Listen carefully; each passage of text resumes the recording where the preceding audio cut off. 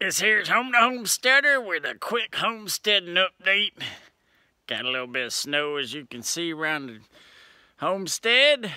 And don't quite have a snowplow yet for the Kubota or set up on any trucks that run. So here's a Homer to Homesteader. Now don't tell Uncle Steve the mechanical genius. Made out of wood, version 1.0 snowplow. I'm gonna give this here a try. Might be able to see some of the chips there. Maybe, yeah, the chips I took out of the board so they'd fit down over the pallet fork. Might have to work a little bit there on that, holding it down to the ground. I did get a little snow up with it earlier without the bungee cords or the notches. So we're gonna give this here a try.